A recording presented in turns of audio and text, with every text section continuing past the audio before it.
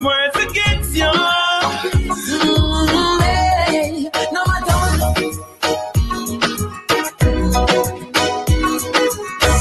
Ninja Productions.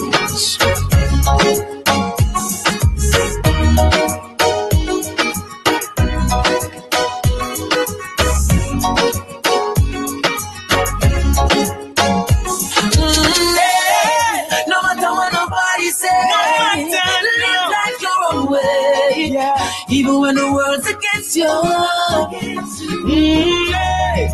matter what people say, live life your own way. Even when the world's against you, let your light glow. Take time and build up your thing, don't make nobody have not touching over you. Try if you feel, try again, cause nobody else cannot do it for you. You can do anything you want to. Life's sweet, it's true. If not too late, stop living people that start living you. No matter what nobody says, live life your own. Live your life your own way. Sounds of Chris Martin, Roman Vigo with Glow. It's 15 minutes gone after 4 p.m. Central African time, and I'm joined by Angela James. Angela, good afternoon. Good afternoon, Wildfire, and good afternoon to all of the listeners. Wonderful to be with you guys again. All right, now it's always a pleasure being back on air with you, Angela, because we get to enlighten, get to interrogate and share information about how best we can be a better version of ourselves and how best we can change this world for better with the small little actions that each and every one of us do take on a daily basis. And gotta commend you for that, and big up yourself. Thank you, and I think I really like what you said about us becoming better versions of ourselves. Mm-hmm. And I think that our guest this afternoon is going to shed some light on that for us. Anita, Anita Opperman is bringing to us a whole lot of interesting information around linking to our theme of the week of hashtag Choose to Earn. Mm-hmm. So we've done our purpose, we've done our learning, we've defined how we're going to be serving our world, and now we're going to convert that into earning. Mm-hmm. We've explored through the week as well the different alternatives of how people can start to bring in revenue and resources into their lives through things like being a small business, an employee, whether it's an NPO, whether it's tomorrow we're going to be talking a bit about franchising, all of those elements. So what do we do now, Monica, when we get money in? And this is really where your wheelhouse comes in. And it was something that Tanashi was also actually hoping that we would deal with. And that is, how do we have an abundance mindset, a wealth mindset, and what do we do with our money when money can, and other resources? So whether it's time, whether it's trade exchanges, whether it's any form of resource or energy exchange, what do we do with that? So that's really your wheelhouse. And thanks for joining us this afternoon. Thank you so much for inviting me to join you this afternoon. Yes, so even more important than earning is the topic of spending and how you actually spend that earnings. So as a money coach, I work with a variety of people, and the common theme with all of them is that as their income increases, so does their lifestyle. So it doesn't matter whether, it's someone with 20,000 Rand or 100,000 Rand. If you keep spending more than you're earning, you are no better off, even if you have a higher salary. So I always say, if you can learn how to work with what you're earning right now, only then will you know how to responsibly spend the money, any extra money that comes in or any increase of income that may happen down the line. The answer not always is necessarily I need to earn more. Sometimes it is can I spend wiser, and then as more earnings come in, I utilize that more efficiently. Mm-hmm. Okay. So the thing, and I think that we're talking to, because we have such a variety of different listeners, from business people to people who are in the corporate space. But we also have quite a lot of young listeners. Some of the young people who are just starting out and who may be in their first job. Even youngsters who are maybe only living off a SASSA pension.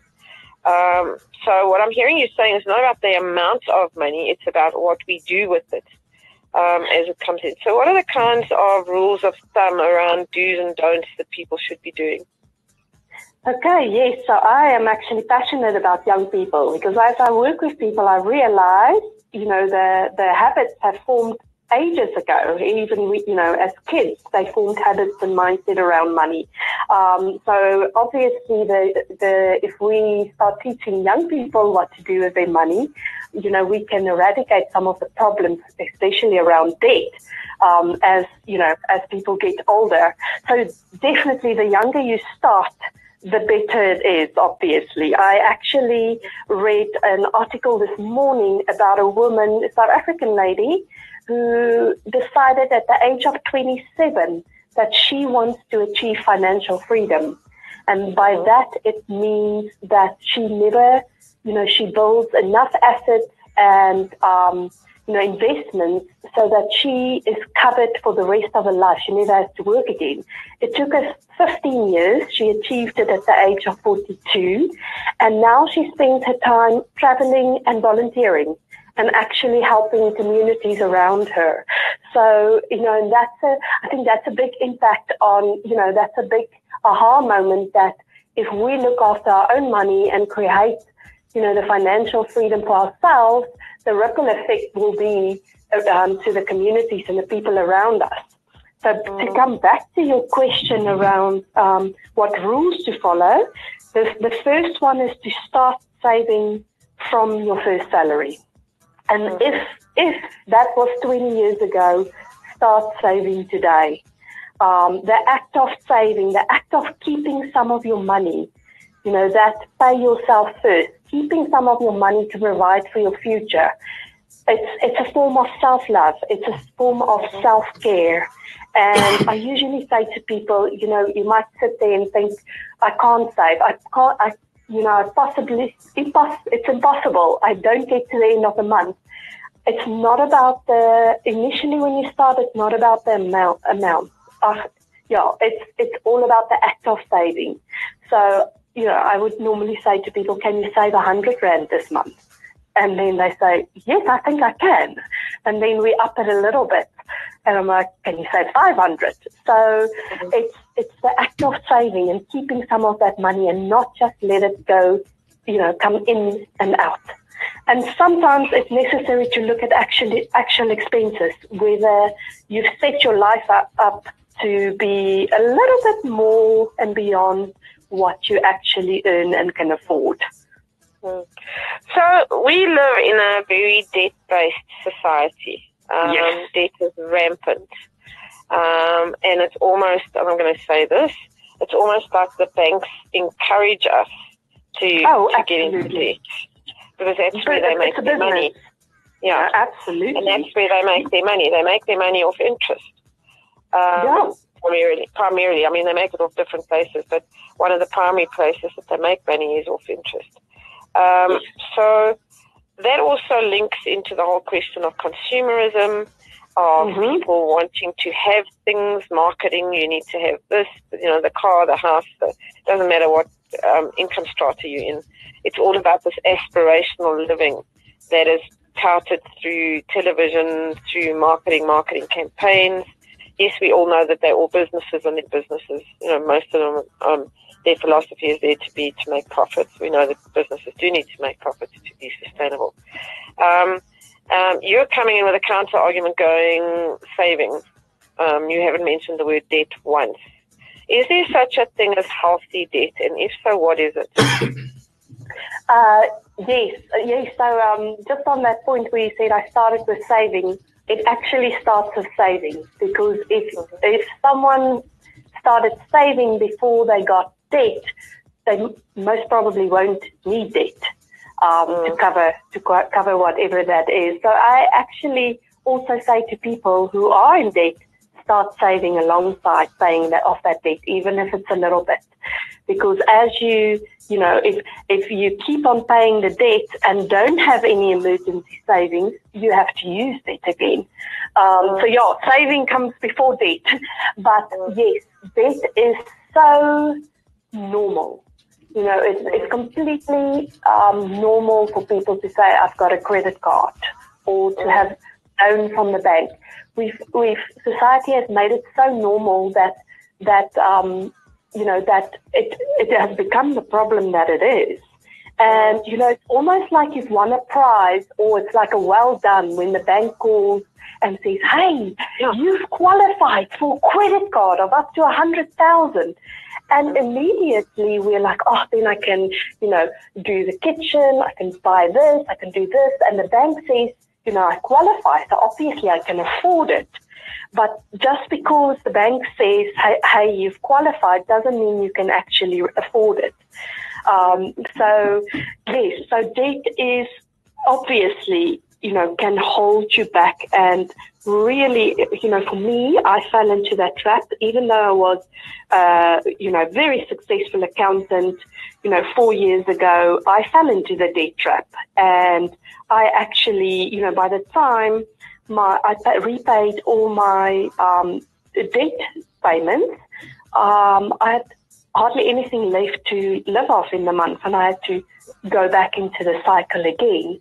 And it was hugely embarrassing for me, but I had to make a commitment to get out of that debt. Regardless of what, I had to find a way to get out of that debt, and I used a variety of things and strategies to help me get out of that debt. Okay. And one of them actually was to go 200 days without buying anything new. So to address my consumerism mindset, I actually set out to go for almost 7 months without buying any new item, like any material item, that's not part of bills or necessary living costs. And that really transformed my mindset around just buying. So you talk about a money mindset, and I just want to kind of position this into two places. The one is choosing, and we'll come back to healthy debt just now. The one is, the hashtag is choose to earn. So it's all around choice, and what we're saying is saving versus debt are choices. The other one that I want to focus on is, so there's two elements here, two questions. The other one is, as a responsible citizen, they link together. As a responsible citizen, what are the kinds of choices, because we make good choices, we make bad choices, what are the kinds of choices as a responsible citizen I need to be making around earning money and resources?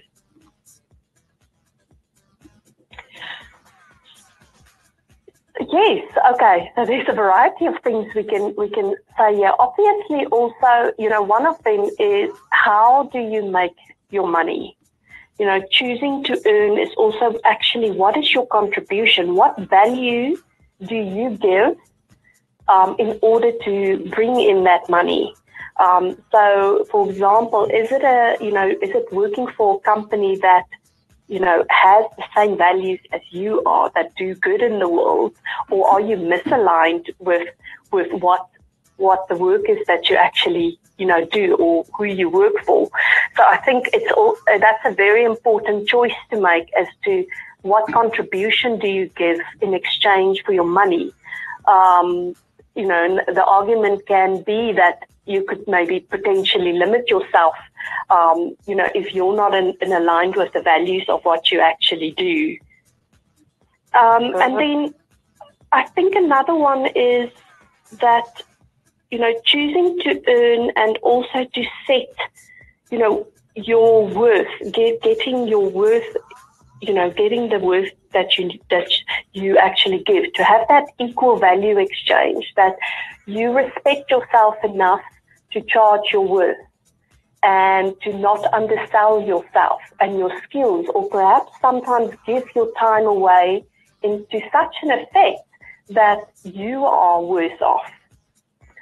So one of the things I teach, especially with people that are more on the spiritual side or the healing side or the giving side of what they do, is that, you need to receive the value that you give. so that you can support yourself fully, because in order to, whilst you're supporting yourself fully, you can do more. So it's yes, go for I it. guess this whole thing around, and I mean, this would go for whether I'm asking for entry level, I mean, a salary as I'm going into an organization, whether I'm asking for what I'm worth, and also being able to pitch my value of what I can add. And it also goes to small businesses or businesses charging out for these services, again, regardless of where they're from, is how to get your pricing right. I mean, that is, I know for me in my own business, that's been something that has kind of haunted me all the way through, is I know what I'm worth, but the fear that comes up around, are people going to see that? You know, it's not a case of I can pitch the value, but it's when you're selling something intangible, until people have experienced it, it's very difficult to actually see what the value is, albeit that you've got testimonies and all those kinds of things. So what I'm hearing you saying here, one of the threads that has come through like a golden thread through all these conversations has been around the personal mastery aspects, awareness of self, all of these elements. Mm-hmm. And all, when I say all, it's not a small all, it's a big all. All I'm hearing you saying is we need to be applying the exact same principles and processes about self-awareness, self-worth, to the manner in which we deal with money. And it just seems to be this thing that money, when we talk about it as money, it seems to be the thing that trips us up all the time. We've got a really, we've got almost an inferiority complex about money. Yeah, I can most certainly agree with you, and especially, you know, I've been working with people around money for the last 3 years, and that's a common thread among everyone, you know, that inferiority, and not realizing that, you know, self-care and money goes hand in hand, and neglecting your money life, you know, touches every aspect of your life. It touches health, it touches relationships, you know, your children, what you do, your future. It touches every aspect. We cannot really ignore and deny it. So how do we go about cultivating a healthy, I know you talk about money mindset, how do we go about cultivating a healthy mindset around things? You know, it's like when you go to a party or a bar or something, you don't talk about money, you don't talk about sex, you don't talk about religion and politics. Yes. You know, it's kind of, these are like the taboo subjects, and money very often is a taboo subject as well. How do we start to inculcate and create a consciousness of abundance and a consciousness of mindfulness around money that is not rooted in shame and fear and all these other elements? Yes, that's quite a big topic to address, and obviously it's a journey and not just a quick fix. I think the first step is to be aware of what your problem really is, or what is holding you back when it comes to money. Is it, you know, could it be debt? Can you just focus on one aspect of what you would like to transform when it comes to money, whether it's actually focusing on your earnings or getting out of debt, or perhaps a block around charging right. So it's having that awareness and say, okay, I'm going to take this one area and I'm going to work on it and start changing that around. And that could be, you know, speaking to a, you know, confidant or a family member or a trusted person, and, you know, brainstorming on with that regard, whether it's getting coaching and outside help, whether it's starting, you know, to Google and get information or books perhaps on the topic. Because when you start asking the questions and you actually focus on, okay, I want to focus on this one thing and get that right, then, you know, the answers will come to you. So it's awareness rather than avoidance. That head in the sand, I'm going to ignore the problem, or I'm going to ignore that issue that's holding me back. Okay. But in terms of one, two, there's, you know, what I always say, if you can start with two things, around money. One practical, one mindset. The first one for mindset is your language when it comes to money. I really work around what do you say, what do you speak, what, is really what you attract. So we so often use scarcity words when it comes to money. You say that, at the bribe, we won't discuss debt and all of that, but we so easily say, oh, I don't have money to do this, or I can't afford this, or that's so expensive. I still catch myself sometimes saying it, and then I have to stop myself. So start noticing the words you use around money. Are you speaking out of scarcity and using words of scarcity? And can you start shifting that to using words that's open to abundance or of abundance? Because it's, that whole mindset of abundance attracts abundance, and you notice more abundance. So, for example, I have a few examples. Instead of saying, I can't afford something, to say, my money has other priorities right now. So, for example, you're not buying, instead of saying, I can't afford to buy that piece of clothing, saying, my money has other priorities right now. And, it could be to pay a bill or to buy food. But, that's an empowering statement because you have choice. You're choosing to be responsible and use your money where it's really needed rather than something that can wait for later or isn't actually needed at all. So that's one of my... Interesting thing, there's a very interesting thing that you're talking about, and it's kind of flashing in my head right now, is that, and we go back to a little bit about debt is based on scarcity, we know this. It's about not enough. But the thing around debt is that we are negatively leveraging our future. Absolutely. Because we're living beyond our means. And I mean, I've had cycles in my life, and in fact, I'm still in one where that's exactly what the truth of it is. And it also comes from this erroneous belief that there's not enough in the world. And it also comes from that space of it, that holding on, it's mine. I don't want to give away, and I don't want to be generous, and all of those things. And then you get all these messages, got to put the oxygen mask on my face first, and all these misconceptions and erroneous beliefs that are ingrained in us from little. And it's across the scale again. It's not just something that is the domain of people who are earning.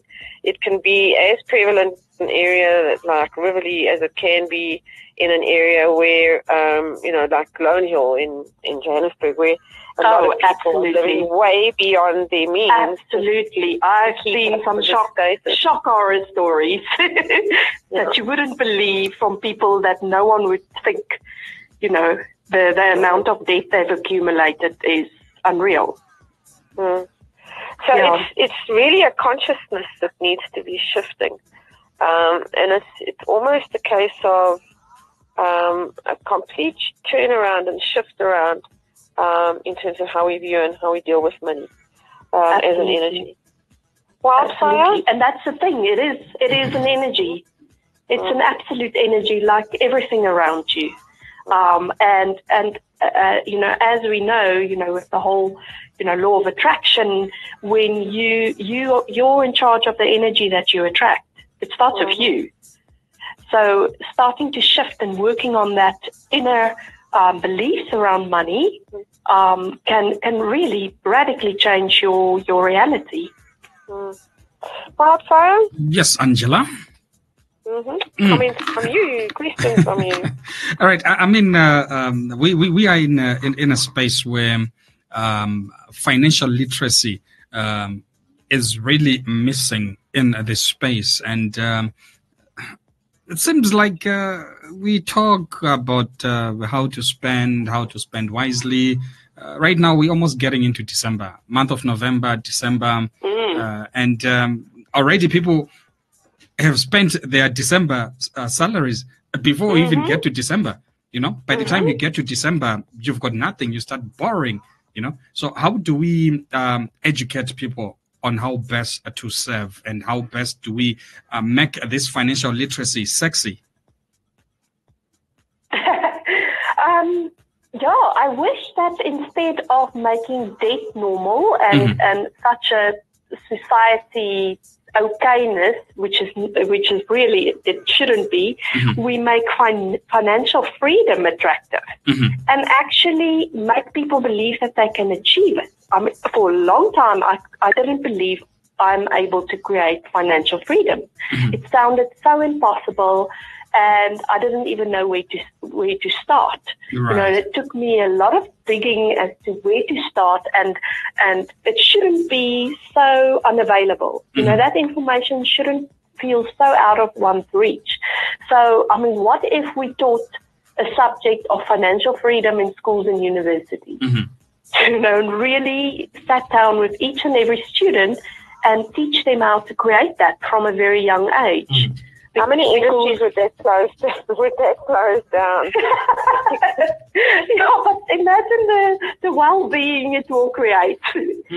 You know, the thing is, the one thing I always say is, if only I had a choice, you know, if only I could make my own educated choice. If I were taught what to do with money and how to create wealth and how to have a great mindset around money, you know, when I was young, I could still have made the choice to go off the path and spend my money and go into debt and all that. But at least I knew that I had a better choice. So, you know, at least if we give people choice and not just the road that everyone's blindly following around, you know, not creating that wealth for themselves. That brings me to an interesting conversation when you talk about creating wealth and this whole question of blockchain and cryptocurrencies and all of these things where many people are making a lot of money in the shift into cryptocurrencies and the way that the world is changing. You know, there's fors and against and there's all sorts of things, but it's a case of, again, we are in the 21st century, and what is 21st century relevant? Yes, absolutely. I mean, money is as old as, you know, in the exchange of energy, you know, before money, it's been around for how long, but money has evolved, you know, it became digital, and yeah, I do think we will be moving into cryptocurrency. I do think that's going to be a very real factor. It's still very volatile, but the form in which money comes will change over time. I think that you've given, so don't mean to interrupt you, but I think you've really you've demystified what things like blockchain, you know, all these technical terms. And very simply, it's money that's gone digital. And that's just such an easy way to start to get our heads around all these new ideas and new ways in which we deal with the energy of money. Yes, absolutely. So it's just a different form. But the core of it's still the same. You're exchanging something for something. Yeah. Well, Alpha, any other questions or comments? No, that's all for me for today. Yes. So, Manita, I know that you do quite a bit of work in terms of money coaching. Yes. Have you got a website or anything that people can go and have a look at? Yes. So it's mindfulmoneycoach.co.za. And Mindful Money Coach. Okay. .co.za. And then I also have social media platforms under my name, Marnita Opperman, Mindful Money Coach. Awesome. Thank you. And I'll also come up if you just Google Mindful Money Coach. So yes, I work with individuals, I work with couples, and then I also do like workplace workshops. Okay, beautiful. Right. Very, very cool indeed. Thank you so much for your time this afternoon. Thank you for your words of wisdom. You're welcome. Thank you so much for having me. Your big message is out there is save, and save. And if you now think back to my parents' era and growing up, and it wasn't that long ago, I mean, we're talking 30, 40 years ago, where it was a much more of a savings mindset then than there is now. Absolutely. Really it's radically changed. My father's mantra was, if you don't have the money, you don't get it. You know, in one generation, it's changed so radically. Yes, and like you said, it's a consumerism era, like you mentioned earlier. Yeah. So thank you so much for your time, Wildfire. Thank you again. Right, and we'll thank chat you. Tomorrow afternoon. Thank you. All right, cheers. Goodbye. Your online radio. The new online radio that makes you happy.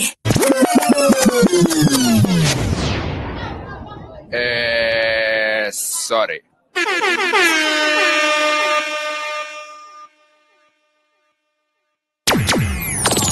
Download our app on the Google Play Store and iOS. 1873 FM.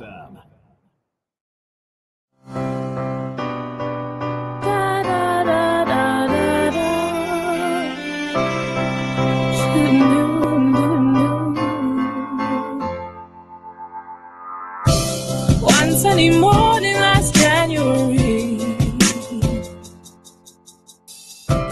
that's when you told me you were ready to leave.